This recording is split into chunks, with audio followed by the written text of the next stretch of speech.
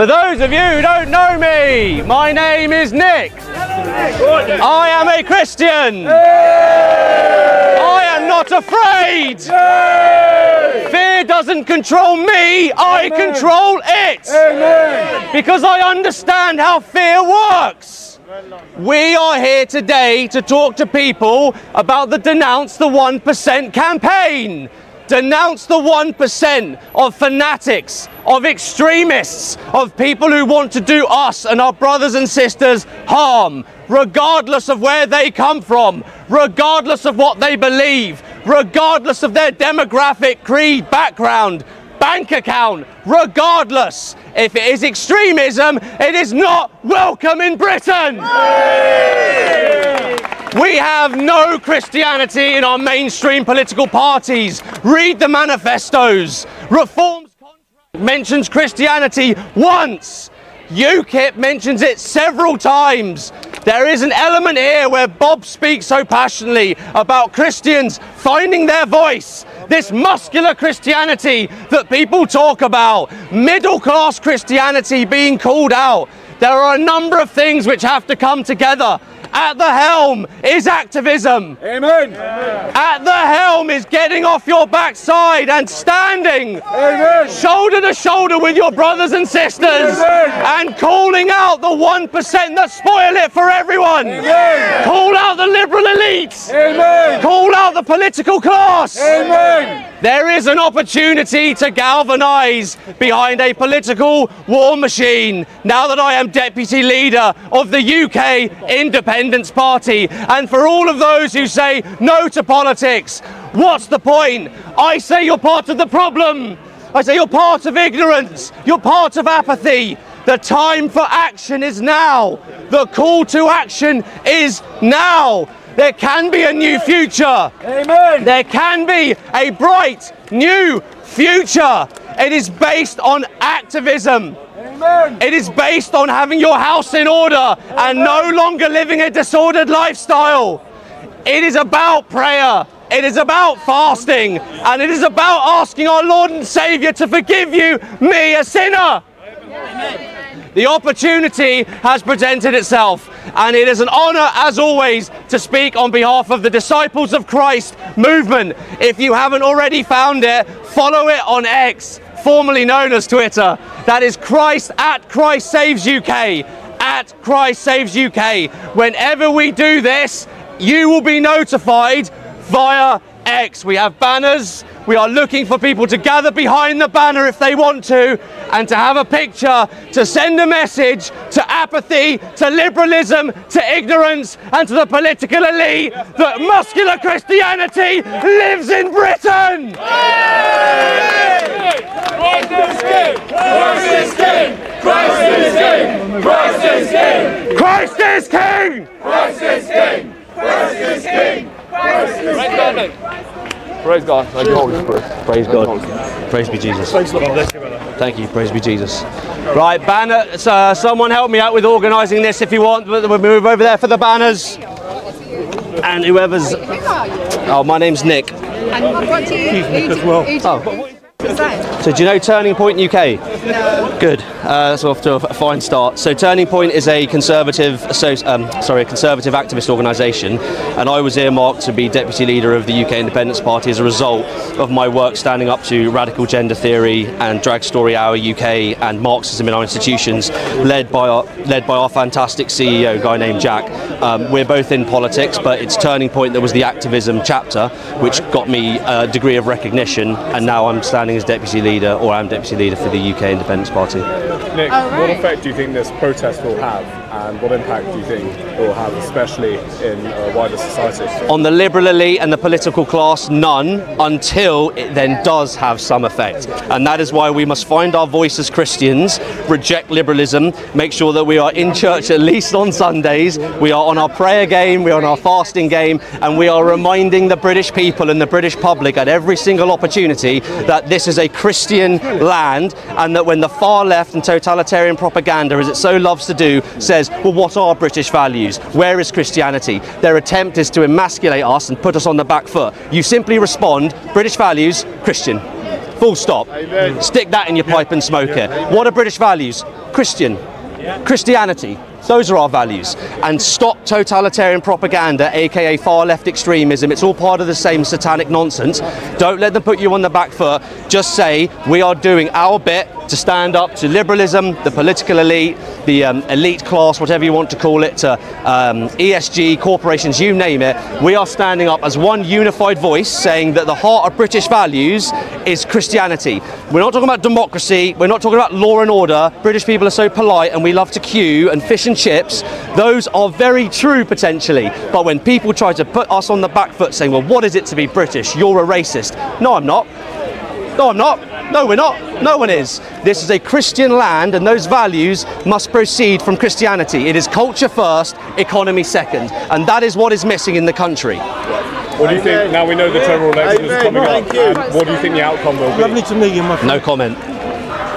What do you want hand with it? Oh, just the banners, and we'll do some, it's about Christianity. It's about Christianity today, but I appreciate the question. Good morning all. We love you all. Good morning from Speaker's Corner. We love you guys. We are happy to be here today. And we, as you can see, our brothers in Christ are standing as one body of Christ. Together, they are the body of Christ and Christ is our head. Okay? Jesus Christ is not just a prophet, but Jesus Christ is Almighty God, Everlasting Father, Prince of Peace, and King of Kings, Lord of Lords, and God of the heaven and the earth. Jesus Christ is that God who literally humbled himself, who came down and took the form of a man, and only for the plan of salvation, for the sins of the whole world, that whosoever believes in Jesus Christ, whosoever means Hindu, Muslim, atheist, agnostic, whosoever believes in Jesus Christ will not perish but have eternal life. Jesus Christ, as God in flesh, he humbled himself and he came and he paid the penalty of our sins on the cross, that we can be washed by his blood and we are made righteous again with God Almighty. Amen. So my dear friends, unless you believe in Jesus Christ, there is no salvation. Those who believe in Jesus Christ will be saved from sin, from eternal death, and from resurrection. Jesus Christ has already crushed the head of the serpent, the devil, on the cross. And Jesus Christ is coming again to crush the devil once and for all. And the judgment of God is real, and Jesus Christ as the judge of the world, the God Almighty, is coming again to judge the whole world. Muslims and anybody in the park, please believe in Jesus Christ while you're still alive. Save your soul, because once you die, the dead know nothing. So my dear friends, believe in Jesus Christ and save your soul. We all will face death, which is physical, but eternal life is only through Jesus Christ. Jesus Christ said, I have the power to bring my life down and I have the power to raise it up. And that Jesus did it on the cross. Jesus Christ, he was crucified, he resurrected, and he's alive and is coming again to judge the whole world once and for final time. And Jesus Christ is none other but God of the heaven and the earth. Amen. We love you all. Amen. Amen. God bless you. Christ is King! Christ is King! Christ is King! Thank you. Thank you. Whilst we are all here to listen and to hear and to learn from people and defend the faith professionally, which is what Bob is going to be doing, there is another angle to why we are here today. Last weekend, attempted murder once again was put on our Christian brothers and sisters. Bibles, Christian literature desecrated up and down the country between World Hijab Transformation Day and Islamic recruitment posts. Can you imagine the mainstream media headlines if they were to be attacked? Can you imagine what we would see on our screens? But attempted murder at Hyde Park Better not say too much about that. We are here to understand more about totalitarian propaganda, also known as far left extremism. It is designed to silence you. It is designed to beat you into submission. Is it designed to emasculate you, to put you on the back foot? Once you understand something, you can control it. And that goes for your behavior. Don't be put on the back foot. What happened last weekend should be mainstream media news. The perpetrators should be made an example out of, and the press should be inspiring Christians and those people that denounce the 1%. But you will not hear about it. That's why we're here. That's why these guys are here, and it's only because of Christian voices and muscular Christianity. Christ is king! Christ is king! Christ is king! Christ is king! Christ is king! Christ is king! Christ is king! Christ is king! Christ is king! Christ is king! Who's the kingdom in the world? Jesus! Christ is king! Who's the king of England? Christ is king! Who's the king of Nigeria? Christ is king! Who's the king of Pakistan? Christ is king! Who's the king of France? Christ is king! Who's the king of Germany? Christ is king! Who's the king of Saudi Arabia? Christ is king! Who's the king of Mecca? Christ is king! Who's the king of the Kaaba? Christ is king! Who's the king of Medina? Christ is king! Who's the king of Muhammad? Christ is king! Who's the king of the Quran? Christ is king! Who's the king of Aisha? Christ is king! Who's the king of Uthman? Christ is king! Ladies and gentlemen, there's only one Christ. Amen. Ladies and gentlemen, we have now had 2 attempted murders in this park. Disgrace.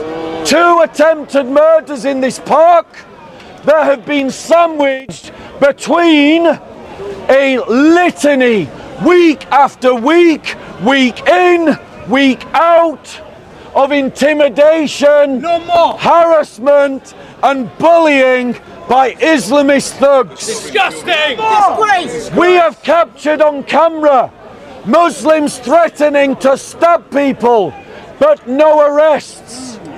We have caught on camera Muslims headbutting Christians, but no arrests. Stealing their Qurans, but no arrests. We've captured on camera Christians identifying their stolen property in the hands of Muslims, no arrests. We have identified people on camera physically assaulting people and no arrests. Ladies and gentlemen, despite the fact that the Archbishop of Canterbury is an utter coward and that the Archbishop of York is an utter coward, we as Christians will not be intimidated out of this park. We will claim this park for Christ, and we are going to demonstrate to everyone that in our hearts as Christians there is courage. And why do we have courage as Christians? Here is why. Because Christ said, "Fear no man who can only destroy the body, but fear only God, whom, having destroyed the body, can cast the soul into the fires of hell." Christ is risen! Christ is risen! Christ is risen! Christ is risen! Christ is risen! Christ is risen! And that is why, brothers and sisters, we shall be, as Paul said, more than conquerors. We have already beaten all of these Dawagandists in intellectual argument. Every Dawa script that they have brought to us, we have destroyed. They run from us in intellectual argument. But I am not satisfied with only an intellectual victory. I want complete victory in this park. I want this park to resound with the name of Jesus, to resound with the gospel, to see souls saved here, to see people become Christians here. So from now on, when the Muslims pray in this park, Christians will pray in this park. If the police do not interrupt Muslims when they pray in the park, they should not interrupt Christians when we pray in the park. From now on, we will stand up to the Islamist bullies. We will not be intimidated by them. And what we need is Christian unity. Amen. We need Christians to unite as brothers and sisters in Christ. We are called as Christians to offer up our souls and bodies to be a living sacrifice. Amen. To be active soldiers on duty for Jesus. Amen. That is what we are called to be. In other words, the identity of every Christian is to be a warrior priest unto the Lord. That means, ladies and gentlemen, as warrior priests, we seek to establish the kingdom of heaven on earth as it is in heaven. Amen. So I'm going to invite you to join me with a prayer. Our Father. Let's do it, Bob. Our Father, who art in heaven, hallowed be thy name. Thy kingdom come, thy will be done, on earth as it is in heaven. Give us this day our daily bread, and forgive us our trespasses, as we forgive those who have trespassed against us. And lead us not into temptation, but deliver us from evil. For thine is the kingdom, the power, and the glory, forever and ever. Amen. Now, ladies and gentlemen, I have a challenge.